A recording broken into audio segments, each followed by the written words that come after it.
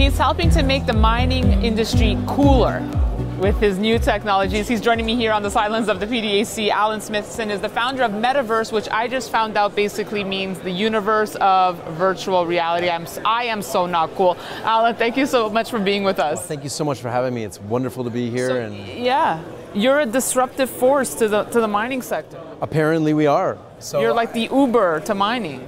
I don't know if we're the Uber to mining, but yeah, we're definitely helping people to visualize their data in better ways and giving them tools that they never had before. So the way I explain virtual reality to people is that we had the radio and that revolutionized human communication. Then we had TV, internet, mobile phones, and now we have virtual and augmented reality.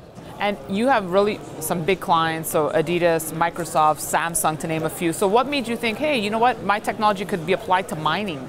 So last year we came to PDAC with Atlas Copco. We built an app for them, a three-dimensional app, so you could visualize their mining drill. And we came here and I looked around and I said, man, nobody is doing virtual reality. And originally we were supposed to do a virtual reality exhibit with Atlas Copco, and this year they have it, which is awesome. They didn't do it with us, but it's fantastic to see the industry that I saw it and I was like, this is something that can really help these people. And now it's here. And I had a chance to stop by your booth and try out some of this technology, but for the folks at home, tell us a little bit about what it is and how it's applied to mining. Certainly. So we have kind of three pillars that we've been discussing this week at PDAC. We've talked about data visualization as a big thing. So how can we geoscientists look at this data in different ways, in 3 dimensions, and sit in a mine site and look at the data all around you? And the other thing is then taking that data and transferring it to investors. So how do we show investors or bring investors to a mine site without flying them out there? So virtual tours. Right. So I wear this. Is this the one you're holding? Right? So we have a couple different kinds here. And then the last pillar is industrial safety and training, and being able to put people into training scenarios without having to put them underground. So when you have really expensive equipment that you need to train somebody on, you either have to fly them out or bring the equipment to them. It's very costly.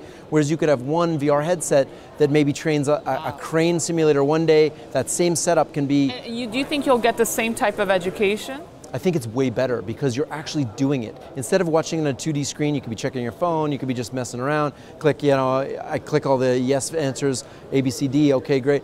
This, you actually experience it. And you get to do it and you get to experience what it is. And one of our friends did a crane training recently, and within 60 minutes of never being on a crane, trained in virtual reality, and they took him from there directly out, and he drove a crane and operated a crane. So when I was wearing this, I actually felt like I was in the mine.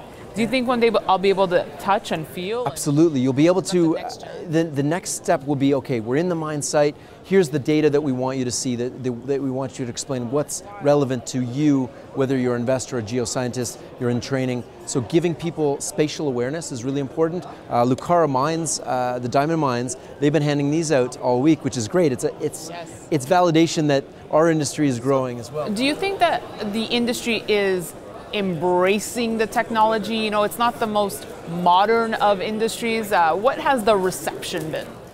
So far, everybody we've talked to, it's like all other industries. You show people what's possible. You say, here's a couple of examples. What do you think? How do you think this applies to your industry? And everybody has some way that they can apply this to their industry. Allan Smithson, the ultimate disruptor. Thank you for joining us on the sidelines of the PDAC, and thanks for watching. We'll have more for you on Kitco.com. Thanks, Allan.